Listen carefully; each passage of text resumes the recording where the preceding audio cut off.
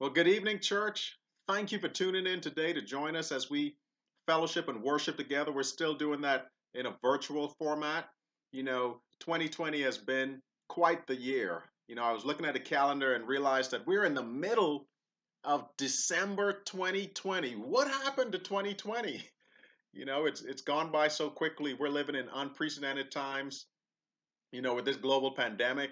But I believe that God has a plan and a purpose in the middle of a crisis, in the middle of the storm. He's up to something, and He's up to something good in His body, and even particularly in our body as well. And so, as I was starting to reflect back on the year 2020 and look forward into 2021 for what God has for us and what He wants us to do specifically, I went back into archives and tried to look back at some of the messages that I had ministered over the year and try to pick out a few of my favorites or that I felt like would be good for us to go back and revisit this week and just see what else we can get from the message. What else can God speak to us even right now during this time and season that we're in? And the series that I went back to is called Disruptive Jesus. How many of you remember that series back in February?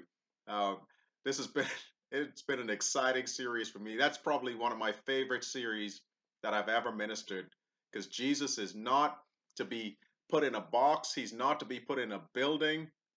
He is totally against religion and systems that don't have anything to do with relationship with him. And so I really love that series. And the message that I want to go back into the archive and pull out and share with you today is called Indignant Grace. God is so gracious. God is not concerned about your performance, what you have done and what you have not done in order for you to be saved and gain salvation into the kingdom of heaven. God does want you to operate like a disciple of Christ, to operate like a child of God and make him proud, but he doesn't require that in order to love you. His grace, his unmerited favor, he's indignant about it. And it just blessed me so much when I recalled this message and reflected on it from earlier this year. So I just wanted to take this weekend to go back into the archive and play this message, and I pray that it's a blessing to you. I also want to encourage you and remind you to utilize our Givelify giving app. It's because of you and your faithful tithes and offerings and your giving that we're able to continue these broadcasts and continue to get the word of God out there. We're doing great things. God has a plan, and God is not finished. A pandemic can't shut God down. And so God's word is going to still continue to get out there, change lives, save souls. And it's because of your faithful and continued giving that we are able to continue to do that and fulfill our purpose. Amen. So Givelify is our new app. I'll put that out there. That may be something that you can use to give. It's very easy, 2 or 3 clicks, and you can give your monthly offering or your one-time giving, whatever you feel so led to do, to be a part of this ministry with us as we partner with each other to further the gospel of Christ. So without further ado, I want to dig into this series. Again, it's from the archive. It's called Indignant Grace from the Disruptive Jesus series, one of my favorite series I've ever done.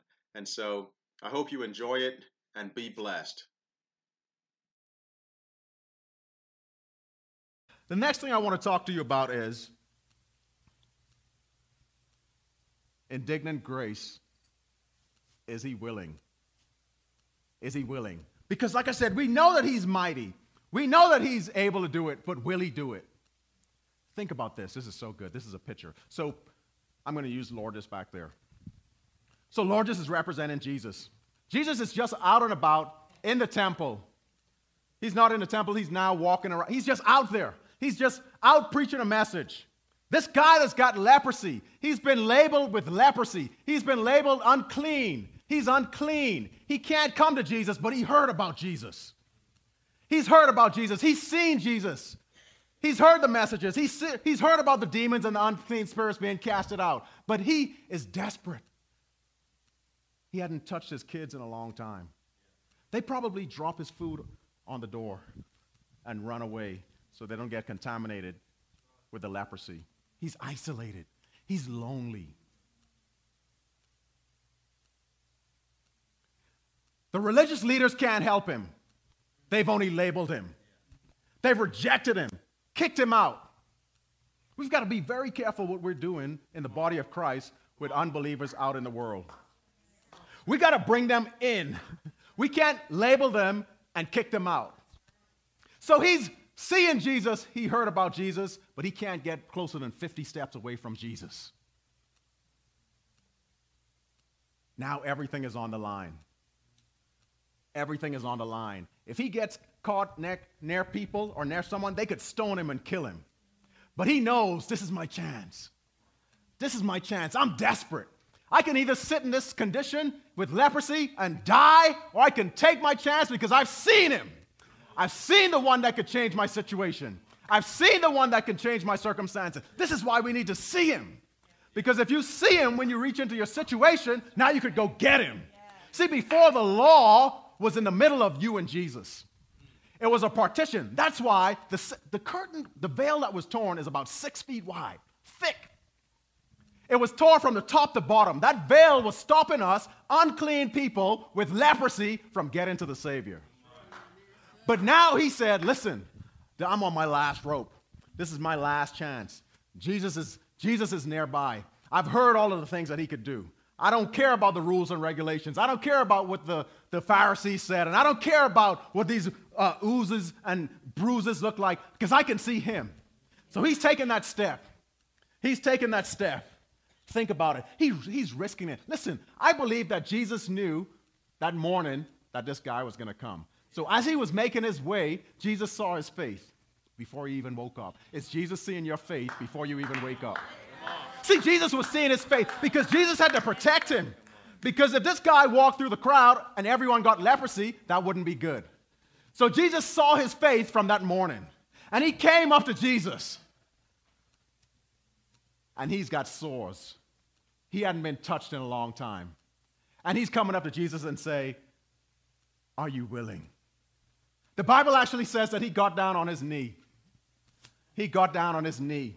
The posture of his heart was, I don't care what the rules and regulations say. I don't care what the religious leaders say. I just know that you can make me well. I know that you can get me back to my family. I know that you can restore my marriage. I know that you can restore my relationships. But he just said, God, are you willing? And here's what grace says. Let's go back and look. Oh, this is good. So verse 41 says, sorry, Lourdes, would you mind Jesus, can you come back up front here? This is good.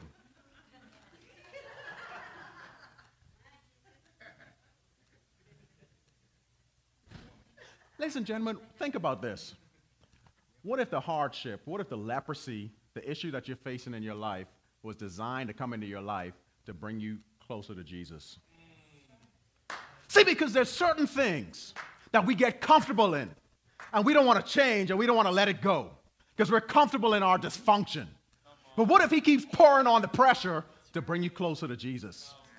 See, the law was made to bring us to the end of ourselves. Bring you to the end of the place where you feel like you can take care of everything for yourself. You can do everything yourself because you can't, because you're continuing to fail, and you're never getting the benefits of God because he finished the work 2,000 years ago. So what if the pressure that you're facing in your life is to bring you to the foot of Jesus?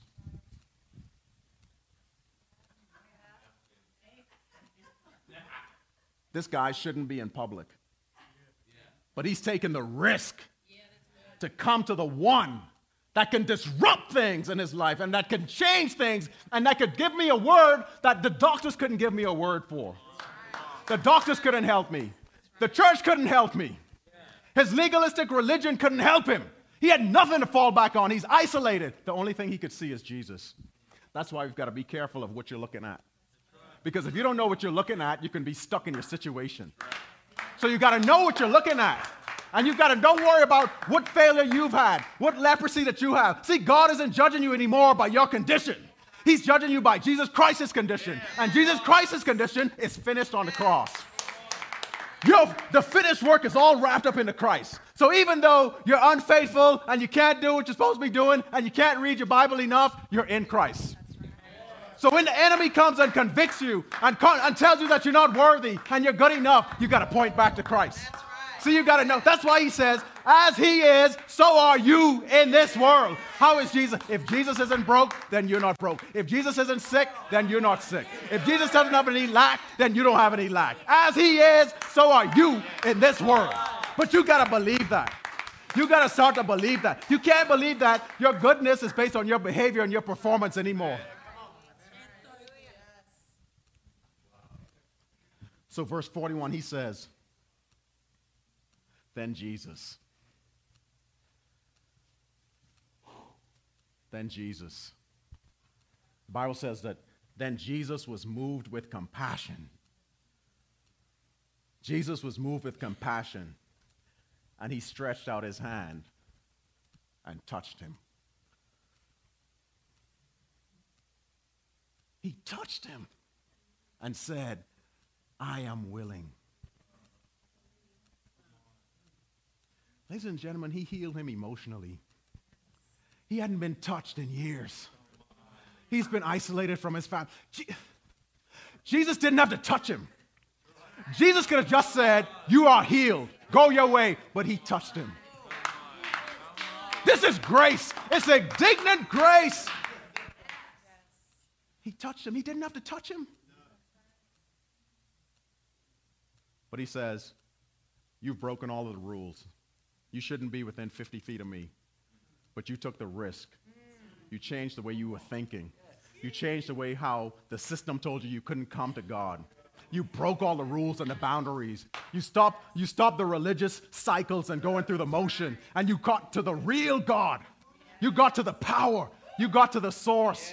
And the source says, I'm not worried about what the rules and religion says. Because guess what? I wrote it. I wrote all of the rules and religion. And guess what? I fulfilled all of the rules and religion. So now that you're in me, I'm willing. I'm willing. And then Jesus reached out his hand and touched him. Let me show you all this. Thank you, Lord.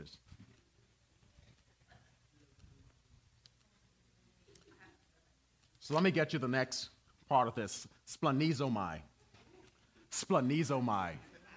Yeah, say that real fast. Splanizomai. What does that mean? To be moved with compassion from the inner bowels. So think about that. You've got this guy with leprosy. He's standing before Jesus. And the Bible says that Jesus, anyone has got an NIV version of their Bible? Anyone here with an NIV? No? All right, I'm going to find it real quick. Let me just switch this version. All right, read for me verse 41. Mark 1, verse 41. Jesus was indignant. Stop right there.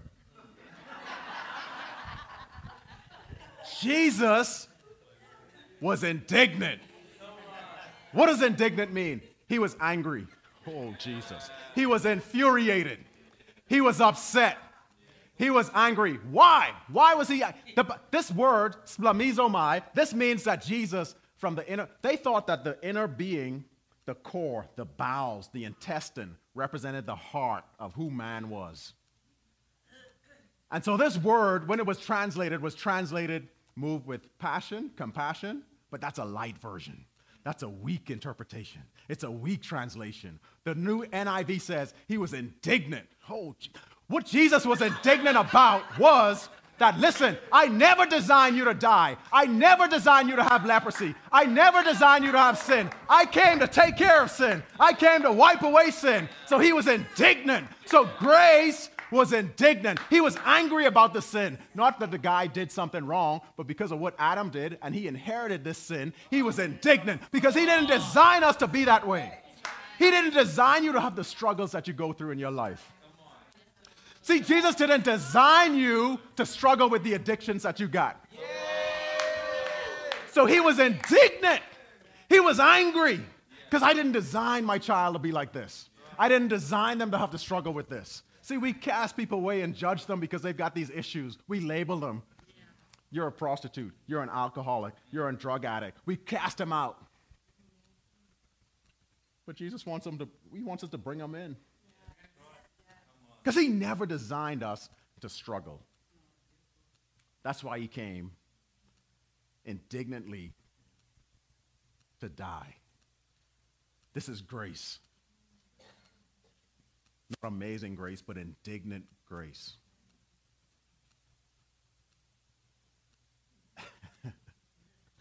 Oh, Lord. Thank you, Lord.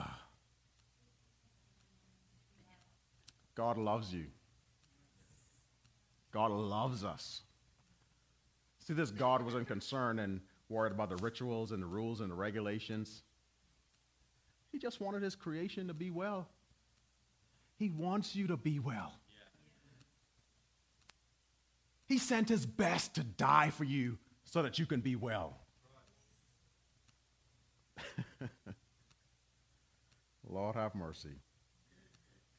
You remember when Moses was at the burning bush and God asked him, or he asked God, who are you? And God just says, I am. The great I am. We've heard that he is the vine. I am the bread of life. I am. He is whatever you need him to be. I love the way this guy with leprosy came up to him and says, are you willing? Jesus says, I am willing. Whatever you need him to be, whenever you need him to be, he is. It's a blank check of the I am, the great I am. This guy with leprosy needed him to be willing, and so he was willing. God is good. Y'all look real tired. I'm just warming up, but I don't know. I don't know if to keep going or to stop or do.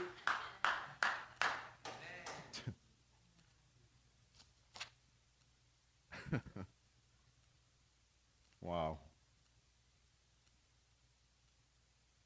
Are we that concerned for others in our lives? Are you deeply moved when you see someone hurting and struggling with something? Do we have a heart for God? Are we willing? Because, ladies and gentlemen, Jesus Christ isn't coming back. When he comes back, he's coming to take us back. But right now, he's not here in a physical form. So he gave you his Holy Spirit so that you could have the power to do exactly what. So do you splenizonai?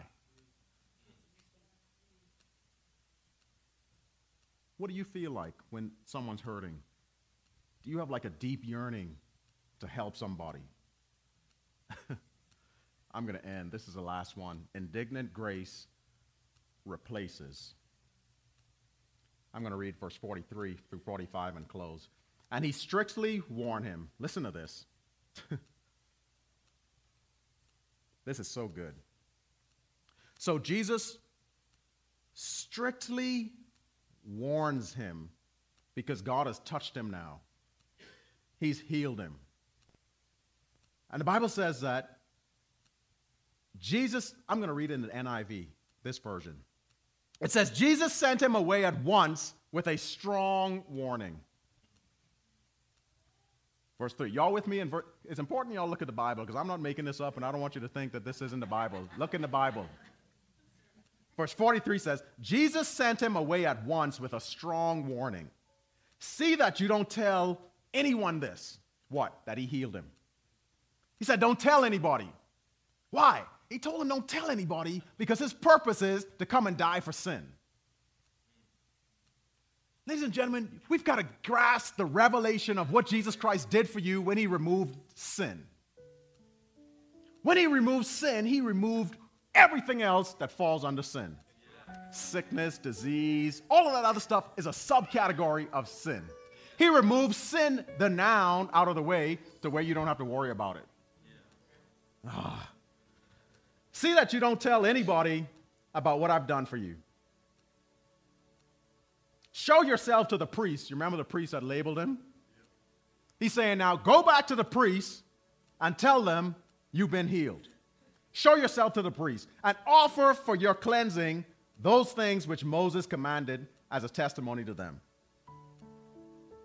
Oh, this is just a beautiful part. He says, however, he went out and began to proclaim freely and to spread the matter, so that Jesus could no longer enter the city.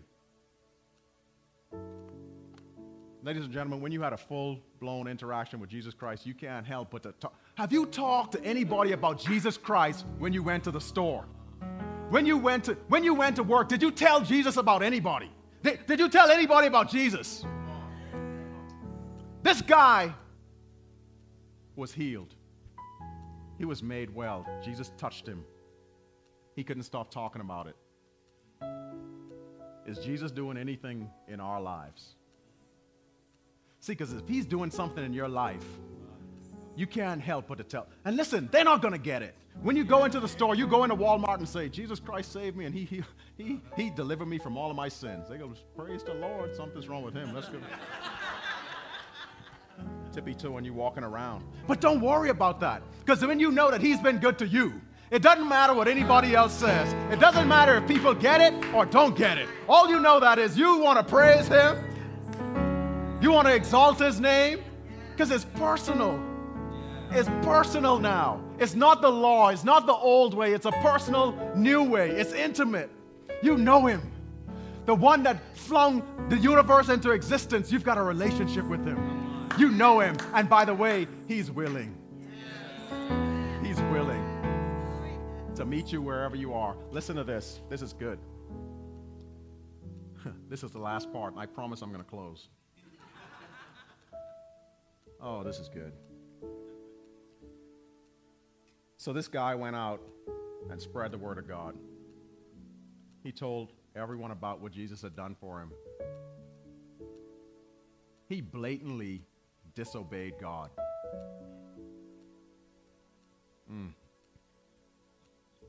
He blatantly disobeyed God. God didn't take his healing back from him. God didn't go chase him down and rebuke him. I told you don't do this.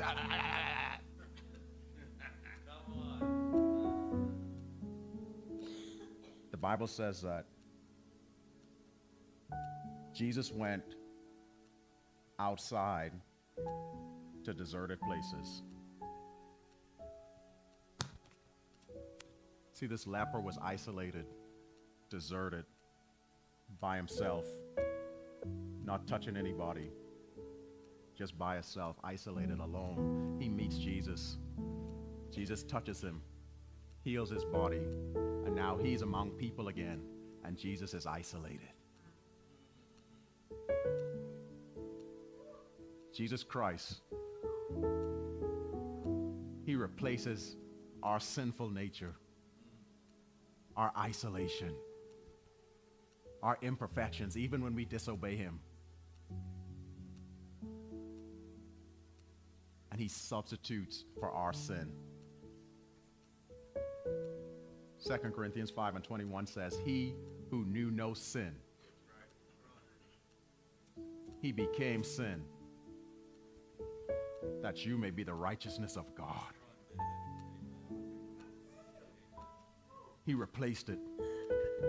He disrupted it. He disrupted the religious system. He set you in motion to be victorious. He made you the righteousness of God. So if the enemy comes and tells you that you're not worthy and you're not good enough to be blessed of God because you didn't pay your tithes, you didn't come to church enough, you tell him he's a liar. You are the righteousness of God by faith in Jesus Christ. Christ has substituted himself. See, Jesus substituted. He took all of your sin, and on his body on the cross, when he said, finished, kula, tetelestai, it's done. All of your sin debt, all of your imperfections, all of your failures are all wrapped up into his body. And the judgment of God fired in on his body. He said, Father, Father, why have you forsaken me? So that he can love you. Indignant grace. It replaces imperfect man so that we could be near God.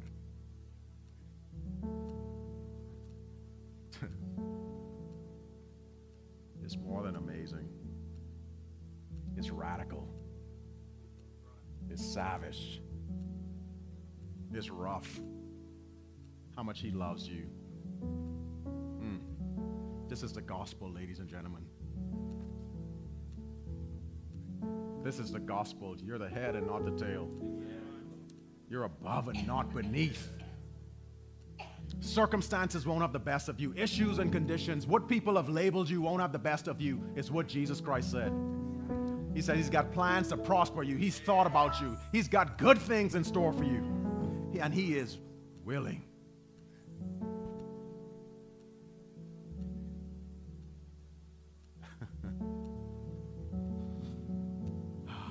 Stand to your feet.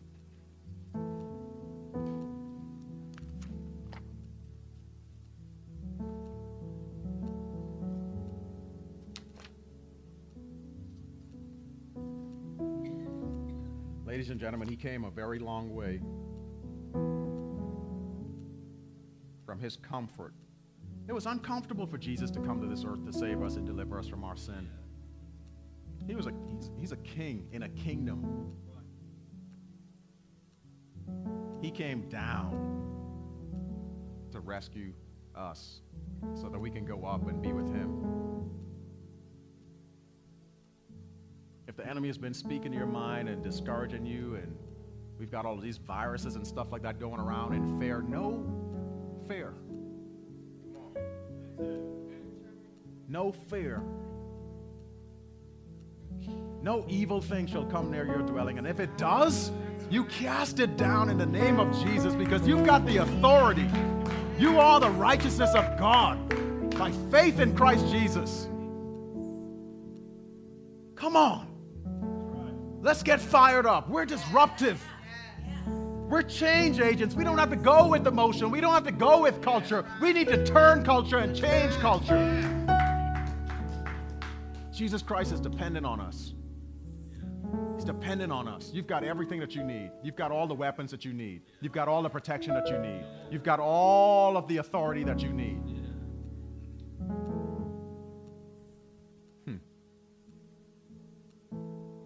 I wish I had some time to preach this to you.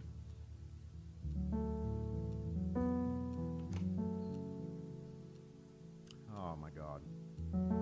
God loves us so much. Whenever we're struggling, God is indignantly angry, mad, furiated, ballistic. Because that's not how he designed us to be and operate. You think you're upset and you're struggling? Jesus is upset way more than you could ever believe or think or feel or imagine. And the Bible says that we have a high priest that can relate to us. He's not just a person. He just didn't send these rules. He just didn't send someone to say, hey, you're the representative angel. You go die and be good. He sent himself. It's personal. He personally cares about each and every one of you. Your situation is specific and he cares. Just surrender to him. Just surrender to him. Heavenly Father, thank you for your word. Thank you for revelation of your word, Lord. Thank you for giving our eyes sight to see, Lord. Father, I pray that you let this seed grow deep, deep roots, Lord, so that we can know, your children can know who they are in Christ. They can know the authority that they have. They can know that you are willing, Lord. Your heart is willing. Your heart is willing. And Father, I just want you to let your love be shed abroad, Lord. Shed abroad in their hearts. Help them to know that you care, Lord. Help them to know that you care, Lord. And Father, right now we drop all of our walls. We just let them fall down. Father, we come with our hearts, Lord. We may not be kneeling physically, standing. We're standing, but our hearts are in a posture of kneeling, Lord. Because we know you're the great one. We know that you're mighty. We know that you're powerful. We know that you are willing. And Father, our hearts right now would just lay prostrate before you. Father, I pray that as the Holy Spirit combs these aisles, your children ask. They ask. Ask for your needs right now. Whatever you need, he is I am. Whatever your needs are, he is the great I am. Whatever your needs are, he is the great I am. Just surrender. You've struggled too long. You've tried to do it by yourself. You've been going through the motion. Nothing's changing. Nothing's different. Just surrender right now. Just you and God. Everybody doesn't have to come up to the altar. We don't have to lay hands on any. Just you and God right now. It's personal. The veil has been torn. You can have personal relationship with Jesus Christ right now. You can speak to him about your specific needs, the specificness of your life, the specificness of your heart. Right now, you can talk to him about it. He's there, compassionate. The innermost being of his bowels, they're yearning. You think you feel bad, but Jesus is yearning. Picture Jesus in the front of you right now. All of your needs, the great I am. Just let him know. Let him know the needs of your heart. Let him know the needs of your life. Talk to him. He's real. If you never talked to him before, just talk to him right now. Test him. He says to test him. Test him and try him in these things. Is he real? Test him and see. Test him and see. Try him and see. The best way to build your faith is to have your prayer answered right now. Ladies and gentlemen, life isn't a game. The conditions and the labels that have happened, the circumstances, the situations, the hurt, the pain, the divorces, the messiness, the hardness of life, just let it all go. Let the unforgiveness go. Let the unforgiveness go. Let it all go. Cast it away. Just cast it away. Just let all of the walls down. Let all of the hurt down. Just let it go. Those people that have hurt you before, just let it go. Just cast it away. Just forget about it. He's there. He's bigger than those people. He's bigger than all of the needs. He's bigger. He's standing right before you and asking you. You're asking him, is he willing? He's saying yes. Just release it. That unforgiveness is holding you back. He's here. He's willing. He wants to heal you. He wants to help you. He wants to love you. He wants to turn your life around. He wants to change you. He wants you to be so excited and fired up He wants you to be the one running out and going and telling somebody about what God has done for you. But you've got to lay those walls down. You've got to get desperate.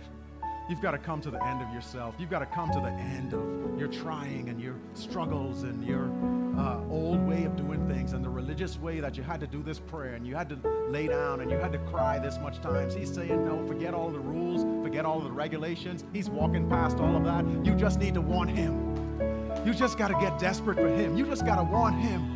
You got to want him. You want the source, the true source, the one that could touch you, the one that could change your life. He's here. He's near you. Thank you, Lord Jesus.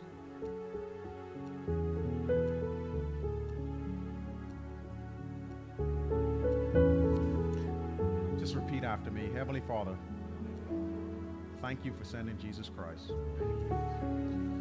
to save me, to die for my sins, and to make me the righteousness of God. You love me unconditionally, in spite of all that I have done or not done. And I receive that in my heart right now. Bondage must go. Chains must be broken. Holy Spirit, come in. Come in. I surrender all of my work efforts, all of my religious efforts, and I just put it all at your feet, Jesus. Help me. Heal me. In Jesus' name. Amen. Amen. Amen. Well, God bless you. God loves you. If you need prayer for anything, please hang around and our prayer team will be here to pray with you. Otherwise, don't we serve such an awesome God? Don't we serve such a risen Savior that wants to love us and care so greatly and deeply for us? You know, God isn't a religious system. God isn't a list of rules of do's and don'ts. God is just indignant about loving us and loving us unconditionally, beyond any mistakes we've made, beyond anything we have done or not done. He is just passionately driven to be gracious to us. Praise God. Well, you know, you may not know the Lord Jesus Christ as your Lord and personal Savior. And if you don't, you know, the Bible says that if we confess with our mouth and believe in our hearts that Jesus Christ is Lord, if we believe that God the Father sent his best Son Jesus Christ, grace, and truth to die on the cross for us, not based on our performance, not based on anything we have done, our works, but just all by faith. If we receive him, if we believe that in our hearts, the Bible says that we would be saved. And if that's you, I want to pray a short and simple prayer with you. It goes like this. You can repeat after me. Heavenly Father, I am a sinner. I've been separated from you. I've been separated from God, you the Father. And I just want to accept Jesus Christ as my Lord and Savior because he is the way, the one way, the only way, the truth, and the life. And I accept Jesus right now as my Lord and Savior. I believe that he is Lord. And you, God, are my Father. And I believe, God, that you've got a purpose and a plan for my life. And I pray that you slowly and continually, day by day, as I seek you, to reveal that purpose and plan for my life. It's in Jesus Christ's name that I pray. Amen. Child of God, as simple as that, by faith, you've received the Lord Jesus Christ. You are now a child of God. Praise God. All of heaven is celebrating because of that decision that you've made. And we are celebrating for you, and we are excited for you as well. So if that's you, we'd like you to reach out to us. Let us help you as you disciple and you develop into the child of God that God wants you to be. You may not feel like anything has happened. You may not feel like anything is different. But child of God, you are born again. You've been renewed in your spirit. You are a new thing, is what God says. And he loves you. Amen. Well, thank you all for tuning in again. Below on the screen would be our link to our Givelify. It's the way that you can give. We appreciate all of your faithful tithes and offerings and your giving into the ministry. It helps us to continue to bring the word of God out to the world. And it also helps us to reach the lost and get people's lives saved, their souls saved. And so we thank you for your faithful tithes and offerings and your giving. And we ask that you continue to do that. We're headed into a new and exciting season, and we need your continued financial support in order to make that happen. So again, be blessed. Join us again next week. And until then, we love you and be blessed.